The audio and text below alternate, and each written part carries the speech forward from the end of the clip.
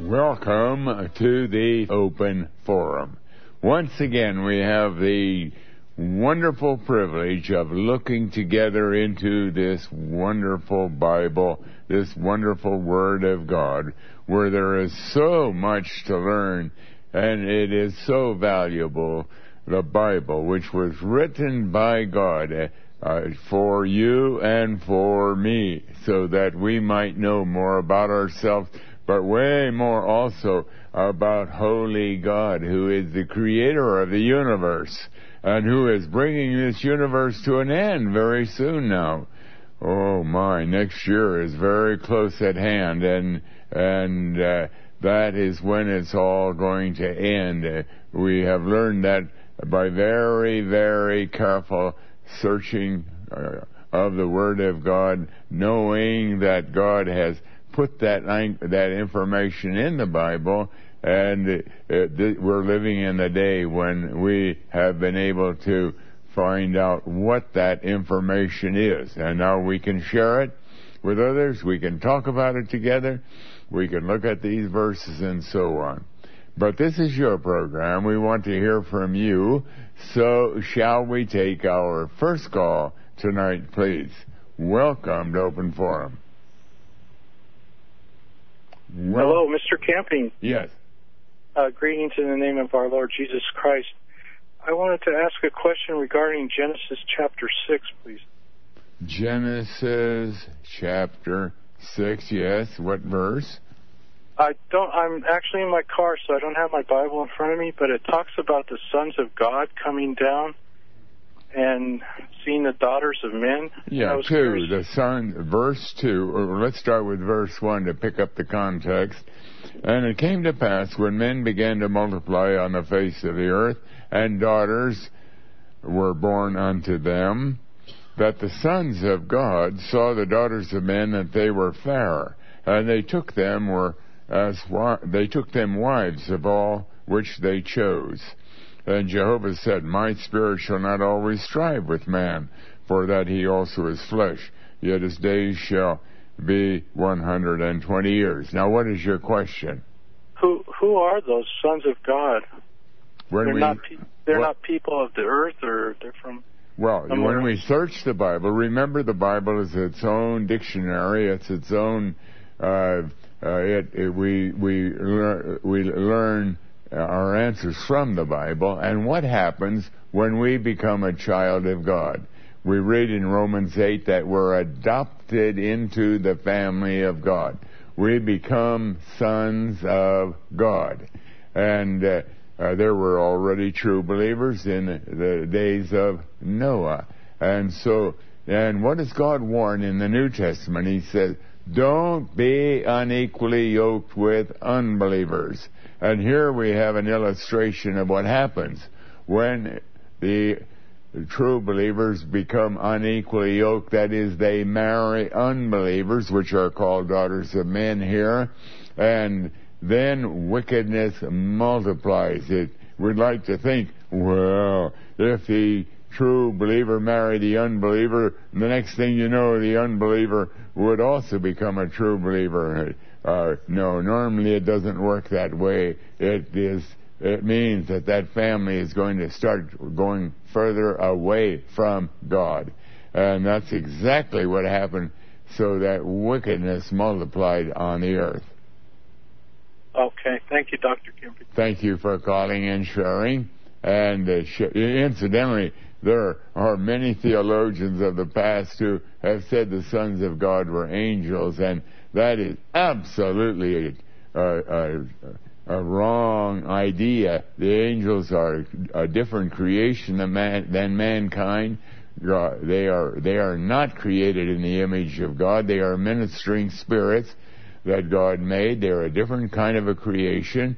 God created everything after its kind, and you don't find an intermarriage between an elephant and a rabbit, or a butterfly with a bee. Each thing is of its own. There's intermarriage between the same kind. So mankind marries mankind, and angels, the Bible says, do not marry or are given in marriage. So that whole idea that had been spawned and has been held by a great many churches and theologians was a product of very, very poor study of the Bible. But thank you for calling and sharing. And shall we take our next call, please? Welcome to Open Forum. Good afternoon, Brother Kempin. You go ahead with your question. Yeah, I'd like to turn to Acts 13, verse 14. Acts 13, verse 14. And 42 to 44. Let's look. Acts 13, verse 14 and 42 to 44. Acts 13, verse 14. But when they departed from Perga, they came to Antioch in Pisidia and went into the synagogue on the Sabbath. I'm sorry? Hello? That's Acts 13, verse 14. Is that the verse you wanted? Yeah. And then 42 is, and when the Jews were gone out of the synagogue, the Gentiles besought that these words might be preached to them the next Sabbath, or the coming Sabbath. When the congregation was broken up, many of the Jews and religious proselytes followed Paul and Barnabas, who, speaking to them, persuaded them to continue in the grace of God. And the next Sabbath, and that actually is a word that should be translated, and the between Sabbath that came, the one that is the Sabbath that is between the two Jewish Sabbaths, came almost the whole city together to hear the word of God. Now, what is your question? Which Sabbath are they talking about? The first day Sabbath or the seventh day Sabbath? Because it was after Christ was crucified. Well, now, the way that we are to understand this, it's quite simple. Paul, first of all, was ministering to the Jews, and they, of course, kept the seventh-day Sabbath. And in order to minister to them, he had been a Pharisee, and so he had access into their synagogues, and he taught them there in their synagogues on the seventh-day Sabbath. It's also said about the Gentile. When excuse the Gentiles asked Paul to repeat the sermon in verse 44. Well, excuse me. That's what those wasn't Jews. Excuse me, I'll get to that. But the Gentiles in the city, they had no interest in a 7-day Sabbath. That's a Jewish tradition so far as they were concerned. They wanted also to hear from Paul. And remember that God, at the time that Jesus rose from the grave, had instituted a first-day Sabbath. As it began to dawn toward the first of the Sabbath, that Sunday morning became the first of a new era of Sabbath. And so that is when the New Testament church began to fellowship together. They did not come together on the seventh-day Sabbath that followed the Jewish situation, but they came together on the first day of the week. And so it is on that day, that was the day in between the seventh-day Sabbath, and on that day, there Paul ministered to the Gentiles. And so there's no difficulty in understanding this language. But thank you for calling and sharing. And shall we take our next call, please? Welcome to Open Forum. Hello. Yes. Go ahead with your call. Yes, Harold. Do you believe 1 John chapter 2, verses 20 and 27, where it talks about the anointing, that applies to everyone, all Christians? Let's look at the language. 1 John chapter 2, verse 20. And 27. But ye have an unction from the Holy One, and ye know all things. I have not written unto you because ye know not the truth, but because ye know it, and that no lie is of the truth. Now, this is speaking to every child of God. We have an unction, that is, we have an anointing, and the Holy One is God Himself, and we know all things that God wants us to know. It's not saying that now we become super smart and know everything that's ever happened in the world. Of course not. But we know the things that pertain to what God wants us to know about salvation. We know we're sinners. We know that Christ is the Savior. We know that the Bible is the Word of God, and we have an intense desire to serve God or to be obedient to everything in the Bible. These are the kind of things that we know. Okay, what I'm trying to get at is if you have two men, two preachers, two Bible teachers, who say they're being taught by the Holy Spirit and they're both sincere, and they come to a different conclusion concerning a doctrine, does that mean that one of them is not being taught by the Holy Spirit, or he's not being receptive to the teaching, or both of them could possibly not being taught by the Holy Spirit, and they're both wrong? Would you agree with that? Well, first of all, just because the preacher says he has an anointing of the Holy Spirit, that does not mean he has. All kinds of preachers and Bible teachers are convinced they're children of God, and they're not at all. They're following a do-it-yourself salvation plan, and yet because of these kind of verses, and because they like to come with the authority of the whole Bible or the authority of God on their side, they will make a strong case for the idea that they have an anointing of the Holy Spirit. Now, right. when a person teaches, we can have an anointing of the Holy Spirit, or let me put it this way.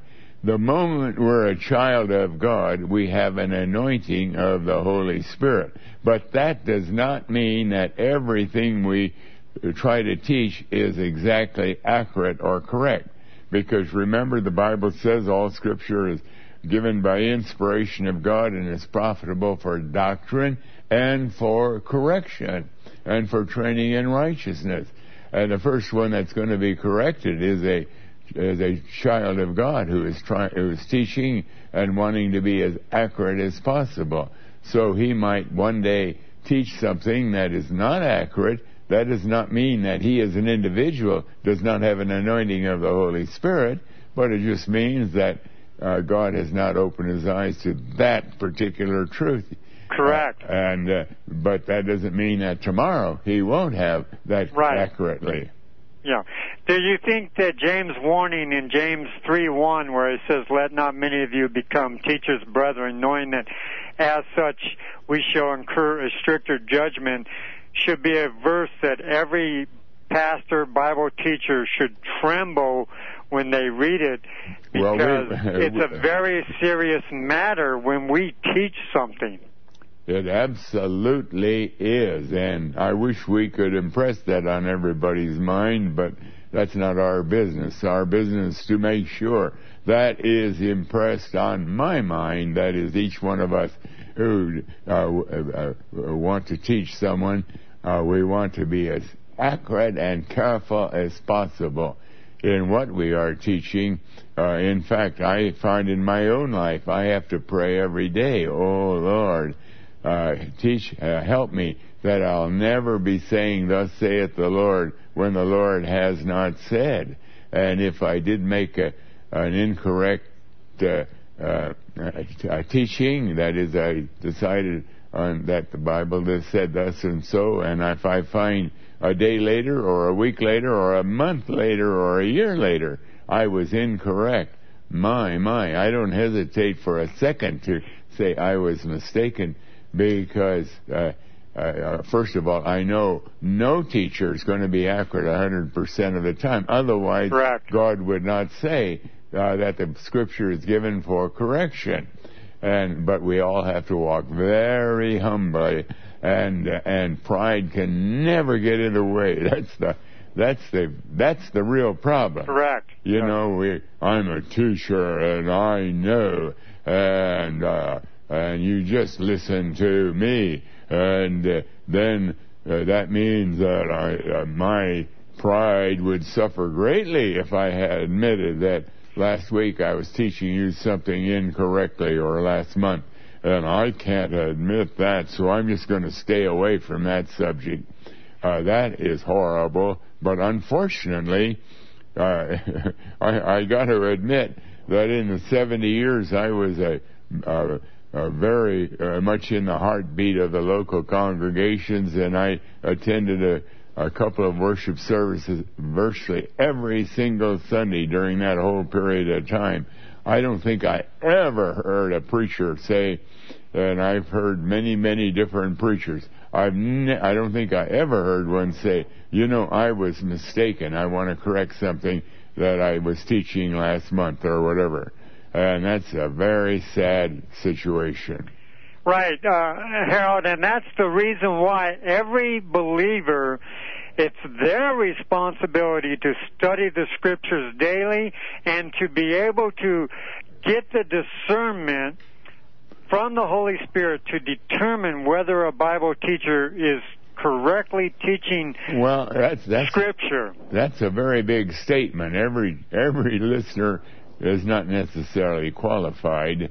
They can be a true child of God and truly want to be obedient to the Word of God, but they just don't have the mental capacity to search these things out or to check on their pastor. And that's why during the church age, God very carefully set up elders and deacons and gave qualifications so that there could be some correction going on right in amongst those who are the spiritual overseers of the congregation. And in our day, when everyone is on his own, so to speak, because we don't have any religious organizations now that people become a part of, where it's between that individual and God, we have to try our best to listen and maybe many times it's too complex to discover whether it's true or not, but whenever we are able to check it out, we surely want to do that. But we should all be diligent in studying the Bible, as Paul said to Timothy, study to show yourself approved, a workman that needeth not be ashamed, rightly dividing the word of truth. Thank you for calling. Strive for that. Yeah, thank you for calling and sharing. And shall we take our next call, please? Welcome to Open Forum.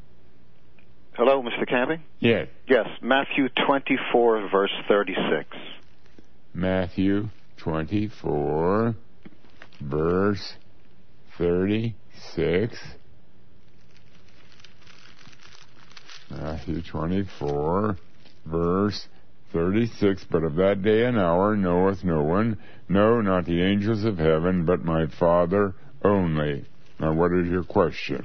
Now, this is the verse that's almost always brought up by callers when they challenge Family Radio's citing of a specific date for Christ's return. What I find very frustrating is that almost always the callers will misquote this verse, and even though you're very careful with Scripture, I don't hear you correcting it. Now, you had a caller yesterday who used this verse to challenge you, and the caller said, but of that day and hour, no man, in other words, no man shall know that day or hour. Now, that's a misquote. The verse does not read, no man shall know, and I've often heard you say, no man can know. The verse doesn't say that. The verse is in the present tense. I think this is a significant distinction, because if we're to say that it doesn't really matter, or it pretty much means the same, that the present tense could infer the future tense, then we can make the argument that no man, that anyone who says that they're seeking God or that they're saved cannot be true, because the Bible states in Romans 3:11, there are none that seek after God. So I think it's an important distinction to make, and I'm wondering why you don't correct it. First of all, if we didn't have this verse, we have a verse like 1 Thessalonians chapter 5, where it says, you know that Christ is coming as a thief in the night, which is essentially saying no man can know, no man shall know, no matter what kind of verbs you want to place there. The fact is, Christ is coming as a thief in the night, and that is true for those who are not listening to the whole Bible. And so it's not a matter of it's an apt admonition, certainly, to look at that verse itself very carefully. But on the other hand, if you didn't have that verse, you could find two others that would indicate very closely what the caller is trying to get to, and that is the issue. What are they trying to get to? Because there are many verses that speak to this, and when we look at a verse like 1 Thessalonians chapter 5, where God says and this is echoing what these callers are trying to say, is in verse 2, for yourselves know perfectly that the day of the Lord so cometh as a thief in the night. That summarizes all those verses. And we have to get right to that question. Now, wait a minute. Just let's not debate about whether it's present tense or future tense. Let's look at the big issue. Can we know at any time the time of Christ's return, or can we not? That's really the issue.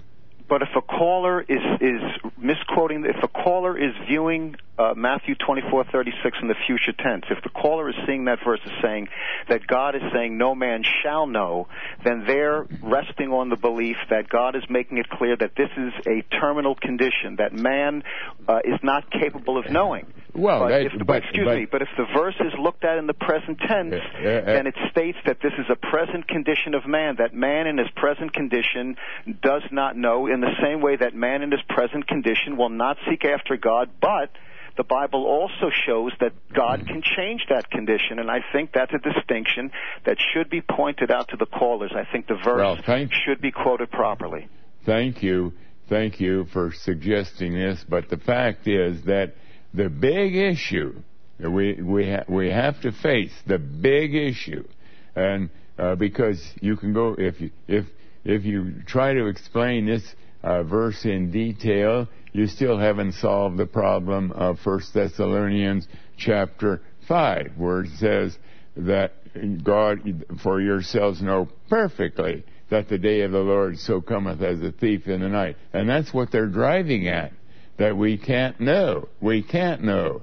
And so let's get right to the big issue, and because we can discuss exactly verb tenses and so on of Matthew chapter 24 verse 36, but that doesn't solve the issue. That solves that one verse, but it doesn't get to the issue, and that's a very, very important issue, an exceedingly important issue. And so I want to get right to the big issue, not particularly making sure that we have understood that verse perfectly. But thank you for your idea. I appreciate it. And shall we take our next call, please? Welcome to Open Forum. Yeah, Mr. Campion, you're both wrong on that verse. Matthew 24:36 is in the perfect active indicative tense. If you want to know what that means, you can go to Blue Letter Bible online and see for yourself. But my point is, if you could read Acts chapter 1, verse 3. Well, all right, let's read Acts chapter 1, verse 3. To whom also he showed himself alive after his passion, by many infallible proofs, being seen of them 40 days, and speaking of the things pertaining to the kingdom of God. Hello? Now, what did you want to do with that? Well, you have a new tract out that you sent me. It's God gives another infallible proof. Now, to use that phrase, infallible proof, the word infallible means incapable of error. You only have 10 verses. You have 7 pages on this track. You have 10 verses, and the rest of it's just man chatter. Now, that's pretty outrageous to put infallible proof when the whole thing is contingent on the calendar. And the calendar is dead wrong because there was 430 years from the promise of aid to Abraham until the giving of the law, according to Galatians 3:17. I'm sorry. The evidence we have that is infallible, that came from the Bible, is not subject to any errors in the calendar. The calendar has been changed from time to time throughout history. Even in the last couple of thousand years, it's been changed from time to time. But it is when we coordinate everything to our present modern calendar. And that can be done because we have exactly the number of days that are in a year, not based on any calendar, but based on the scientific evidence of astronomy that every year is 365.2422 days in length. And so we can go back 10,000 years and know exactly if our calendar would have gone back that far, we would know exactly what date on the calendar a particular day was back 10,000 years ago, because that is absolutely trustworthy. God set in motion the great celestial clock already in Genesis chapter 1, and so we are not subject to the calendars, not a bit. The calendars don't enter into the equation at all. It's only that we have to coordinate so we can talk about it, so we can have a relationship between the different parts of the Bible, and so we have to have some kind of a standard, and the standard that has been adopted is our modern calendar. But thank you for calling and sharing, and we're ready to take a break right now. We are continuing with the open forum, and shall we take our next call, please? Welcome to Open Forum. Brother Kemp, it's a pleasure to speak with you. I wanted to ask you 2 questions. First and foremost, I'm a visual artist. I like doing oil paintings and watercolors. Excuse me. And the past couple of years, I've had a trend in just a life. Excuse me. Would you be kind enough to turn your radio off? That will make our conversation easier. Please do that, and then go back to what you were saying. Yes, I'm a visual artist, and my artwork has taken a change in the past. I've been starting to do some biblical type of artwork. Now, I know we're not to be worshiping graven images and statues and things like that of the Lord. So, from the picture I get from what I've been hearing on family radio, should I discard that? Well, you're as you were sensing, and that's why you're asking the question. You're on very, very sensitive soil, because the Bible says don't make any kind of an image that would be a painting would be a 2-dimensional image. A statue would be a 3-dimensional image, but don't make any kind of an image of anything that is in heaven or that has to do with holy things. Like you don't want to make an image of an angel. You don't even know what they look like. And true, you can make a painting of and say this is Moses. I don't think there would be anything wrong about that. But the moment that you'd never want to make an image of the baby Jesus or Jesus in the manger or something of that nature, or of any kind of heavenly beings, you want to really stay away from that altogether. Okay, now also, I'm in a marriage. It's been kind of on some rocky ground through years, and me and my wife, we've been getting along better recently. Now, she's got 4 other children, by two different men. And, you know, I'm trying to take the approach that Jesus would have given and try to give her the forgiveness, because let no man put asunder what God has joined together. Now, do you think I'm taking the right approach on that? Even if she does have children by different men? Well, the fact is, you are married to this lady. She is your wife. Whatever her background is in the past, you are married to her. You have her now as she is. Whether your marriage was a proper marriage or not is beside the issue. You are married, and you are to love her to pieces. You are to remember that husbands, love your wives as Christ loved the church, and you are to think how you can make her happy. Always, of course, with a direction of trying to get her interested in the Word of God if she isn't really at this point, and you're going to be praying and praying and praying for her, but at the same time you are going to use every means possible to show your love for her, and that's because you are married to her. It's not a question that you love her because she cooks well, or that she's a fine bed partner, or anything of the nature, or she dresses nicely. You love her because she is now your wife, and that is now a testing program in your life. Can you follow through the way God wants you to? But well, I certainly am glad to hear that. I'm going to keep the trend going. You have a good night, Brother Camping. Thank you for calling and sharing. And shall we take our next call, please? Welcome to Open Forum.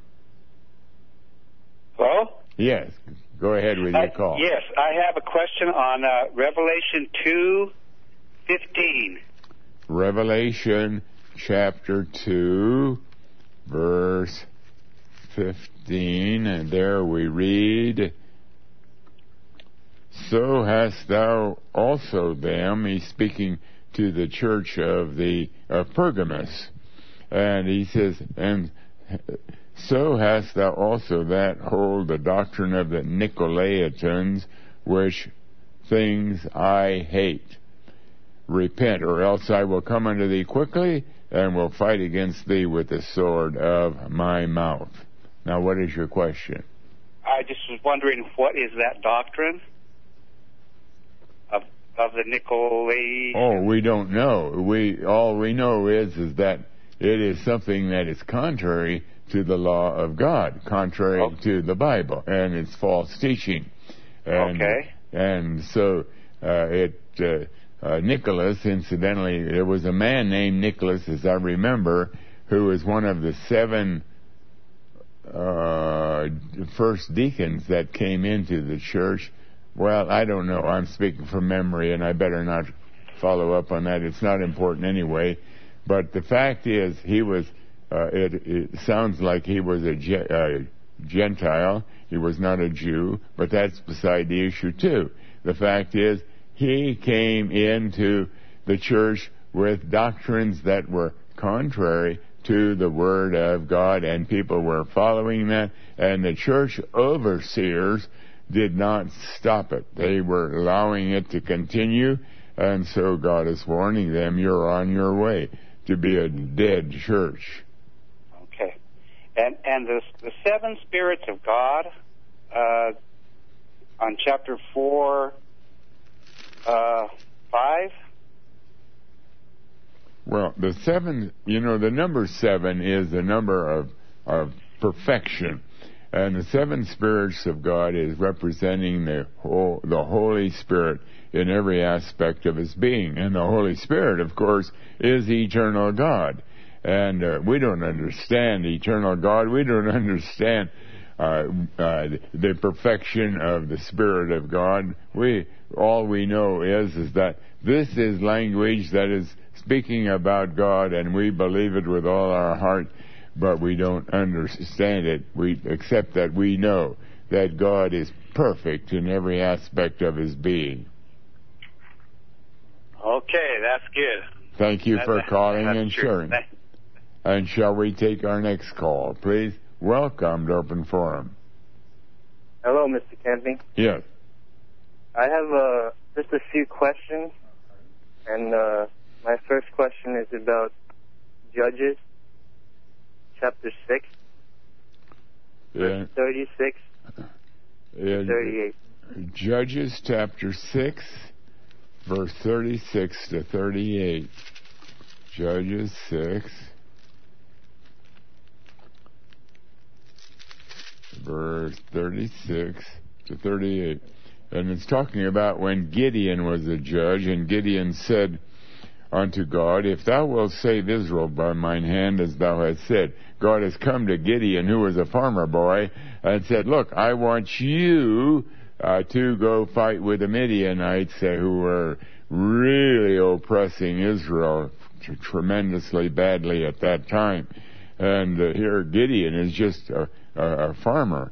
And so Gideon said unto God, If thou wilt save Israel by mine hand, as thou hast said, behold, I will put a fleece of wool on the floor, and if the dew be on the fleece only, and it be dry upon all the earth beside, then shall I know that thou wilt save Israel by mine hand, as thou hast said.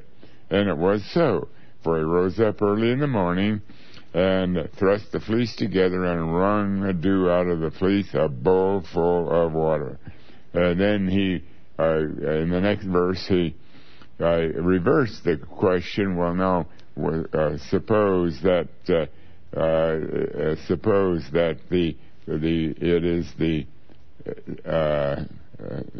let it now be dry only upon the fleece, and upon all the ground let there be dew.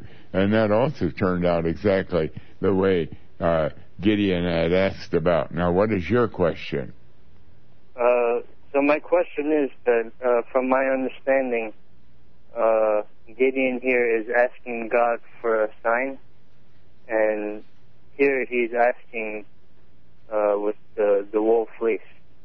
And so what I want to ask you is that I've asked God to show me a lot of things, and lately, actually not lately, but for 3 years, I've been seeing this same time over and over and over again. And that time is 11:11. And I would see that number like at least once or twice a week. And just recently, I've been seeing it many, many, many times a day. And, all right, now let me explain something. Here is Gideon. He did not have the Word of God. He did not have the Bible. He was a farmer boy. And God comes to him and speaks to him, and he believes that this is God speaking to him, but he has nothing else to lean back on insofar as how God works or how he acts or whatever. And so he asked for a sign. It's at a time when God is still writing the Bible. And you notice here that what did happen, the sign and all, it's all written in the Bible for us to read. But now we have the whole Bible. We never, never, never should ask God for a sign. Because when we do that, what we're saying is, oh Lord, we want something more than what you have given us in the Bible. And God declares in Revelation 22 verse 18, if we add to the words of the prophecy of this book, I will add to you the plagues written herein. That sign is effectively like we're saying, God, speak to me. Apart from the Bible, I want something more. And whatever we should do is never ask God for a sign. We have the Bible to read. We have something that is just infinitely more wonderful than Gideon had. He did not have that at all. And we more than that, we know we can pray God to direct us into the Word of God. to show us from the Word how we should go. We can plead with God for that, and maybe God will do that, or maybe He won't do it. That's up to God. But to look for a sign in some way, no, we must not do that. Oh, what is it? I don't mean to carry on this same topic, but I'm a really strong believer of what the Word says, and I completely agree with everything you just said. But the reason why I'm asking you is because I believe that you could answer this question, because I've gone to many people, and everyone couldn't give me a right answer. And it's because I've even been getting dreams, and I'm not making this up, but I'm getting dreams of even seeing that number in my dream. And well, now, you see, you got to remember, there is an enemy out there who has the ability to have supernatural action with human beings. We see that in tarot cards, and in Ouija boards, and in mediums and seances that they have. Satan is very actively breaking the silence between the supernatural and the natural. And when we ask for a sign, and God is not going to give us a sign, He's given us the Word of God. And if we ask for a sign, that's a wide open opportunity for Satan to come in with some supernatural activity to show us something that will draw us away from the Bible and looking at that sign. And that's why we don't want to ever ask for a sign. You don't realize it, but you're setting yourself up to allow Satan to trouble you. Okay. And there's another question I have. Yes. And I'm not sure if this is the correct term. Sleep paralysis. There's many times when I would awake from a very strange dream, and my whole body was paralyzed, and it was to the point where I couldn't even speak. But I noticed I was very, very scared at that moment. And I have no idea what is going on in your life, but you can depend upon it. You don't want to pay any attention for spiritual understanding when you are having something that involves a dream or a vision or a voice or anything of that nature. Our bodies are very complicated. We have a subconscious mind that gets into it. And all of that can some of that can be taken place in different ways that we don't even understand. But if you're going to look for a relationship with God, stick with the Bible. And don't pay any attention to that kind of activity. Okay. I just want to further clarify, because I believe this is a very important topic. But I just want to explain one of my short dreams to you, and maybe you could explain. No, excuse me. I don't want to hear any one of your dreams. Because that is something going on in your subconscious, and it has nothing to do with the Bible, and it's not anything at all that we want to look at all. I'm sorry. And shall we take our next call, please? Welcome to Open Forum. Hi, Mr. Camping. How are you tonight? Very well, thank you. Good. You kind of sparked my curiosity a couple callers back, and I have a Bible verse that I would like you to explain to us. You stated, and I've heard it before, that you should love your wife as God loved the church. Well, since we're supposed to come out of the churches, didn't God, in fact, kind of divorce himself from the church? Well, when God is talking in Ephesians, let's read Ephesians 5. It's time now where we have to look at the source itself. In Ephesians chapter 5, we read Wives, submit yourself. I'm reading verse 22 of Ephesians 5. Wives, submit yourselves to your own husbands as unto the Lord. For the husband is the head of the wife, even as Christ is the head of the church, and he is the Savior of the body. Therefore, as the church is subject unto Christ. Now, the church here, God is not talking about just the congregation. He's talking about those who are the true believers within the congregation, because they are the ones that are really subject to Christ. They are the ones that God has in view. Every member of the church that is not a saved person is still in rebellion against God and can't really match this, fit into this kind of language. But when it says Christ is the head of the church, he's head of all the true believers, and they are the ones, and they are the ones of whom he is the Savior, for whom he is the Savior.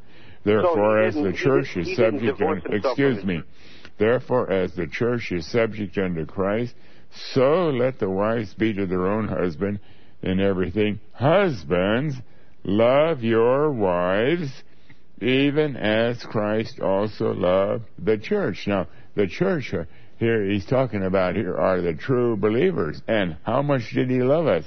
So much that he took every dirty, lousy, rotten sin that would ever committed in our life and took it upon himself and was found guilty, and God killed him and buried him as a penalty for the sin that we should have endured. That's how much he has loved us.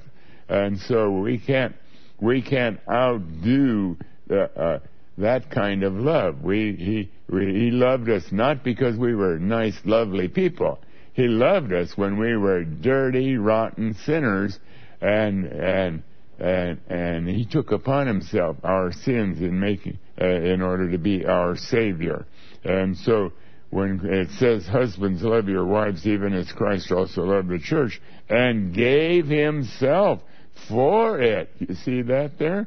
That's talking about the fact that he made payment for their sins. That means we can't do enough for our wives, that we really are very, very concerned for their happiness. We're not going to do anything unlawful that is contrary to the Word of God to make them happy. No, but there's a whole wide gamut of things we can do that are not contrary in any way to the law of God, and yet can really show our wives. And we husbands have to recognize that most wives are far more dependent upon us than we like to believe. They are looking to us for support and for guidance, but they quickly turn away from that when they find our interest is only in what we husbands are interested in. And that's a trap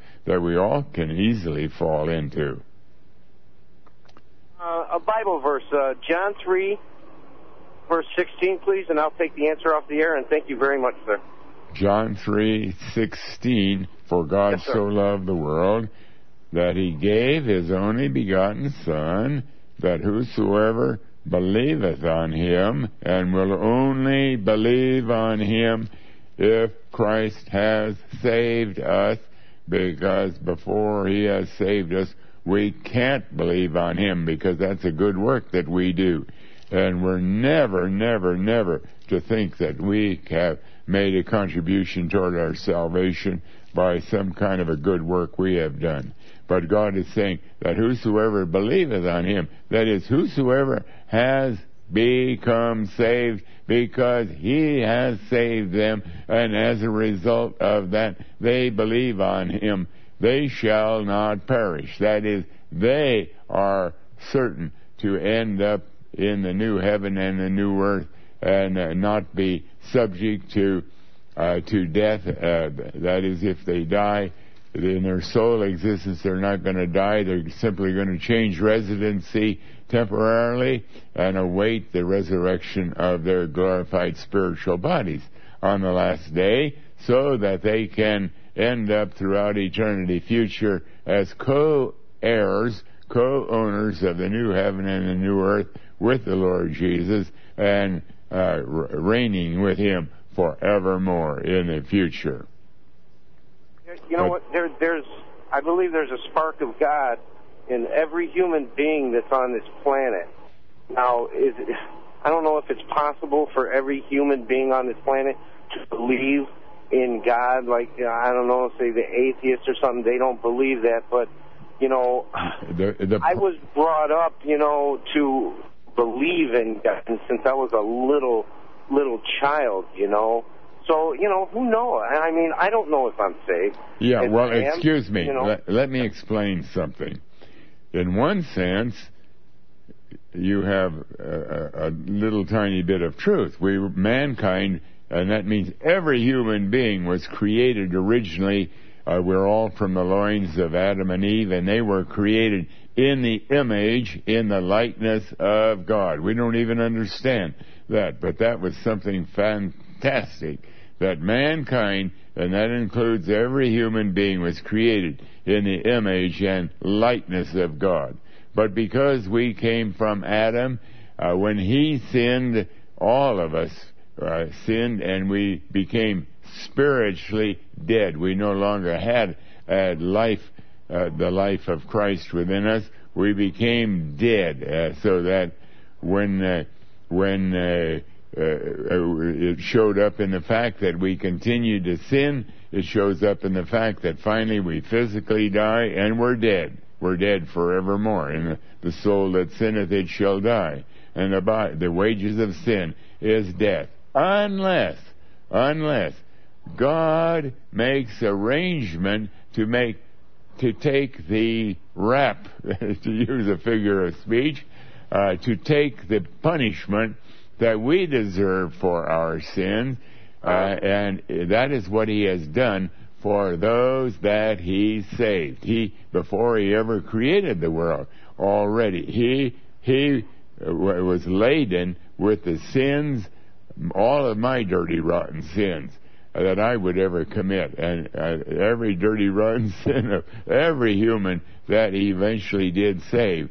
And so the law of God was perfectly satisfied on our behalf, that the wages of sin is death. Christ became our substitute, but he did not become the substitute for everybody in the human race, only for those that he came to save, and that is why eventually we end up with him forevermore in the new heaven and the new earth, because he made the full payment. But that full payment has nothing to do with the vast multitude of people who live out their life on this earth. They can think God's thoughts after them to some degree. Because they were created in the image of God, but they're a long ways away from becoming right with God, and the law of God actually calls for their death. The wages of sin is death, and they will all end up dead, forever dead, never have conscious existence again, and then finally the whole universe, including all of their dust, their bodies, whatever they are, will all be completely annihilated. Okay. But thank you for calling, and we have time for one more question, I believe. Shall we? We have another half hour. I forgot. Shall we take our next call, please? Welcome to Open Forum. Welcome to Open Forum. The earthquake that's to take place on May 21st, 2011, is that an earthquake that is it rumbling in the earth right now?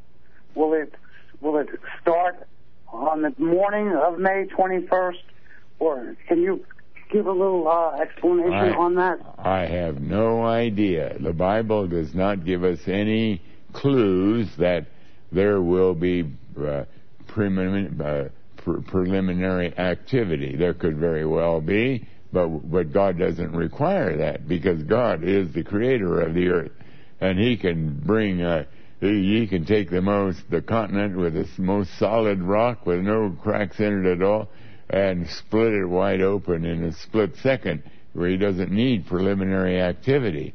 On the other hand, maybe there will be some preliminary activity, but because this earth has always been subject to all kinds of earthquakes ever since God cursed it right after Adam and Eve sinned. Therefore, how can we distinguish? Is this preliminary to the final end, or is this just going on the way it always has been? So we just forget about that. But let's pause for this message. We're continuing with the Open Forum, and shall we take the next call, please? Welcome to Open Forum. Hello? Yes, go ahead with your call. Yes. You had a couple of callers talking about Matthew 24:36, and just want to mention for the benefit of the listeners that 36, it says, "But about that day and that hour, no one has known." It's in the present perfect tense. And so up to that point, no one has known. And that would be in agreement with Daniel 12:9, when, after the seal is open, then, people, the believers could know. And so, this is based on J.P. Green's literal, translation, as well as Young's literal translation, has this "no one has known." And so I think that's important. When they say no one knows, then, it's present, and it could be interpreted as could be future as well. But when it says no one has known, well, it also agrees perfectly with what we read in Acts chapter 1, verse 7, where he says, it is talking to those who were beginning the church age, which would go on for 1955 years to the year 1988. It is not for you to know the times or the seasons which the Father hath put in His own power. It's very clear. There are many passages that indicate that there will be that time when nobody will know.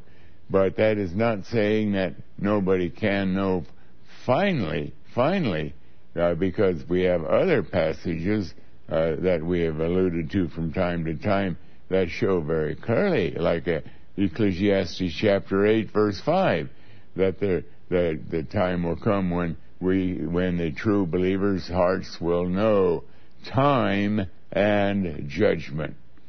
But the real issue is that here we have a third of the Earth's population. Let's just look at where all of this finally settles on. A third of the world have, according to the almanac, and it's reasonably correct. It doesn't have to be absolutely correct, but that means at least 2 billion people in the world presently have an identification with some kind of a church that focuses on the Lord Jesus Christ. And God is saying that those churches will not know time or judgment. That is, Christ for that will come as a thief in the night for them. They do not know the day or the hour.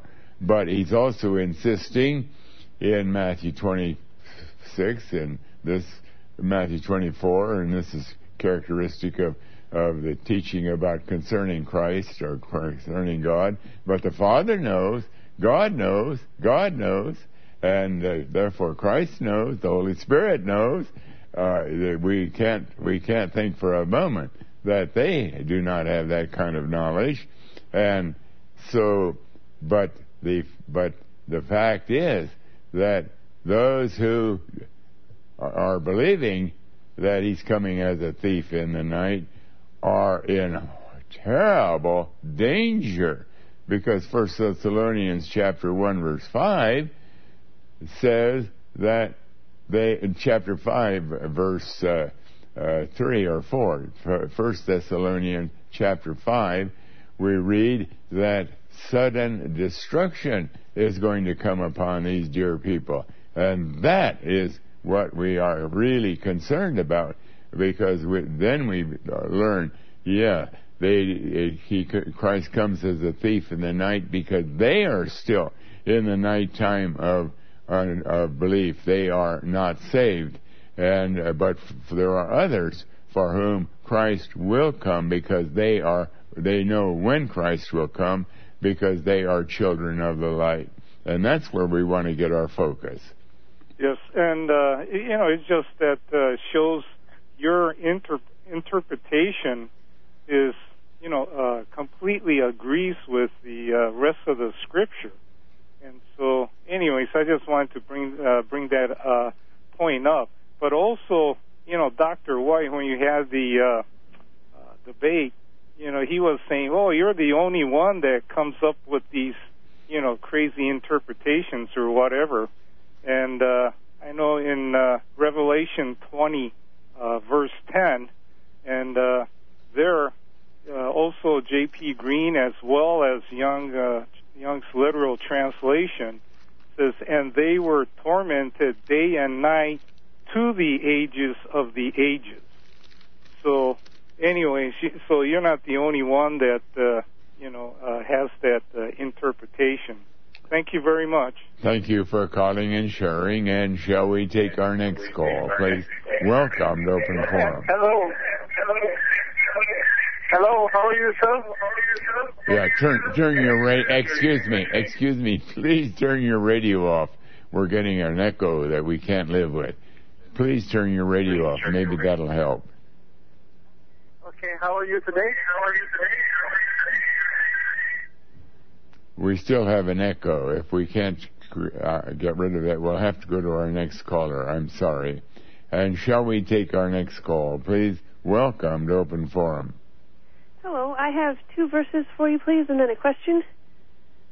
The first verse is Ezekiel 37, verse 1, please. Ezekiel 37, verse 1? Yes, please. Ezekiel 37, verse 1. There we read, "The hand of Jehovah was upon me," this is Ezekiel's experience, "and carried me out in the spirit of Jehovah, and set me down in the midst of the valley, which was full of bones." Thank you. And then Jeremiah 8, verse 1. Jeremiah 8, verse 1. Jeremiah 8, verse 1. There we read,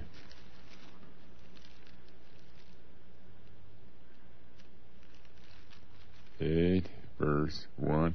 "And at that time, saith Jehovah, they shall bring out the bones of the kings of Judah, and the bones of his princes, and the bones of the priests, and the bones of the prophets, and the bones of the inhabitants of Jerusalem out of their graves, and spread them before the sun and the moon and all the host of heaven, whom they have loved and whom they have served, and after whom they have walked, and whom they have sought, and whom they have worshipped. They shall not be gathered, nor be buried. They shall be for dung, that is, for manure, upon the face of the earth." Now, what is your question? I was wondering if you think the bones there represent the same thing in those 2 passages. Well, there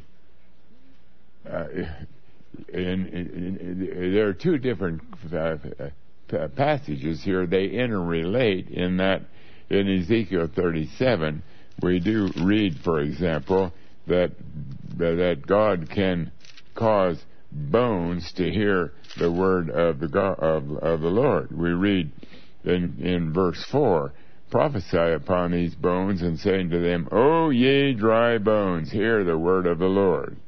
And so God is indicating that bones can hear and obey the word of the Lord. However, the intent of Jeremiah is that it's talking about the bones that are risen out of the graves, because they are laying out there like manure on the ground, being a shame in the eyes of God, and it's only those bones of unbelievers. Whereas in Ezekiel 37, as we look at the full message here, God is also indicating that these bones represent the fact that before we are saved, he's talking about those who will become saved, we are spiritually dead. We are spiritually dead, and when God calls us to eternal life, like bones can be raised, so we are raised from our spiritual death into spiritual life. So the intent of Ezekiel 37 is much, there are similarities, and yet there are many differences than in Jeremiah chapter 8. Okay. But thank you for calling and sharing. And shall we take our next call, please? Welcome to Open Forum. Yes, Mr. Campion. I have two questions. First question is that if Christ looked at the sin that the church was committing and then decided to employ Satan, who is fighting us, so we will not be able to follow his commandments, and then he abandoned us because the church sinned against him, and then employed Satan to come to take over the church, then why should husbands still continue to cling onto their wife? Because that is the significance or the exemplary life that Christ wants us to live on the face of the earth. Well, now excuse me. We're not talking about. God is not saying now that. Well, first of all, in Ephesians 5, remember when it talked about the church, it talked about the true believers, not about the congregation, not about that Roman Catholic congregation or that Baptist congregation or that Methodist congregation, because it has both wheat and tares in it. It's talking about the individuals who are true believers, and they never separate from an intense relationship with the Lord Jesus. And when God is talking about how he has abandoned the church, he's finished with it, he's not finished with the eternal church. Today he is adding to that left and right. There are a great many people becoming saved today and are part of the church, the eternal church. But and that is the picture of Christ's relationship with the true believers, whether they're found in a local congregation or in our day, whether they're found altogether outside of a local congregation. He's not talking about the congregations. The congregations, they are the ones that come under the wrath of God and are ruled over by Satan. Satan is not. The true believers are not worshiping Satan. No way. That's why they have been driven out of the churches, so that they won't be worshiping Satan. But thank you for calling and sharing. And shall we take our next call, please? Welcome to Open Forum. Mr. Camping, it's a pleasure to talk to you. I have a question about the timeline on the end. I started listening to your radio station about, 4 months ago, and at first it was, I was blown away with what you're saying, and I believed everything, and then I went into a little bit of doubt, but as I worked the Word, I couldn't find any inaccuracies with what you were saying, which is really kind of, it shook up my foundations of what I was taught, and one of them was about the end times with the Antichrist, like there's supposed to be a rapture, then the 7-year period, and then 3.5 for the Antichrist. Is the Antichrist on the earth, or has he already come, or what do you know about that? You see, the problem is that until right in these last few years, theologians, however serious, diligent, holy, brilliant, whatever, no matter how they studied the Bible to try to understand these kind of things, they could not come up with the right answers because it was not time for them to come up with the right answers. So, for example, and I still remember when I was much younger, and we would talk about the Antichrist. I still remember I was wondering for a few years there, maybe the Antichrist is already born somewhere. Maybe he is growing up someplace, because I bought the same idea that maybe the Antichrist is some kind of a human being that is indwelt by Satan and is going to be a great religious leader as well as maybe a great political leader. Who knows? But then, right as we went on, finally God showed us who the Antichrist is, and showed us conclusively from the Bible that the Antichrist is Satan. He was already in existence. He's talked about in 1 John of the Bible, and that was written about 2,000 years ago. And God spoke then about the Antichrist, and he is the one who is to come. He also speaks about the Antichrist coming near the end. So no human being could possibly fit that specification, that description. So immediately that threw out all the speculations of the theologians that had gone on before. But when then we realized, but Satan, oh my, he fits perfectly as the Antichrist, as the pseudo-Christ. Look how he's presented in 2 Corinthians 11. He comes as an angel of light and as ministers of righteousness. He is someone that ruled the world for the first 11,000 years of its existence until he was cast out of heaven at the time Christ went to the cross. And he has harassed the church for the last 2,000 years, and now finally he has been officially employed by Christ to rule the churches and to be worshipped in the churches.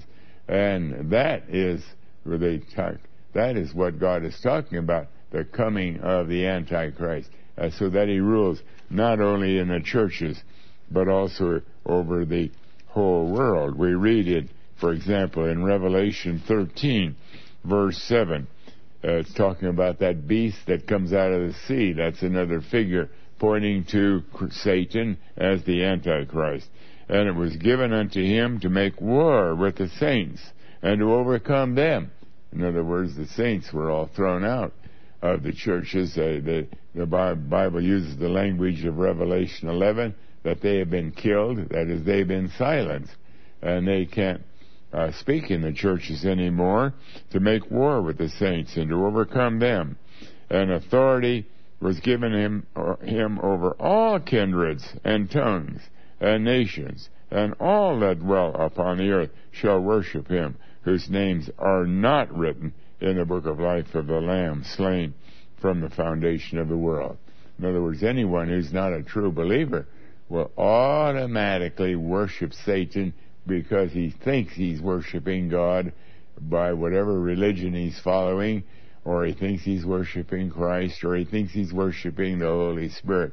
But in fact, he is worshiping the Antichrist, Satan. 5 years, that made sense to me. Thank you for calling and sharing. And shall we take our next call, please? Welcome to Open Forum. Yes, I have two questions. Hello? Yes, go ahead with your question. Yes, you can hear me, right? Yeah, go ahead. Can you hear me? Yes, my question is that, first question is that the church, all churches are being inhabited by Satan now, right? Spirit has left all churches, even Pentecostal churches.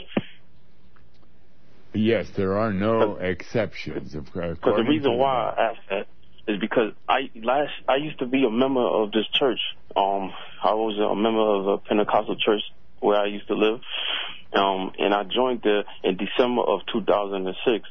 And I stayed there until February of last year. An incident had happened in that church where one of the men in there, I guess deacons or ministers, had I was struggling with I was backsliding, and I was struggling with a certain issue I thought at the time that I could talk to someone about, and his comments sort of offended me. He made me feel like I was, like a wrong person, even though I know I was wrong for the things I was doing, but I needed someone to talk to. To make a long story short, I left the church, and for a year now, since that was last year, February of last year, I have not been in a church, and my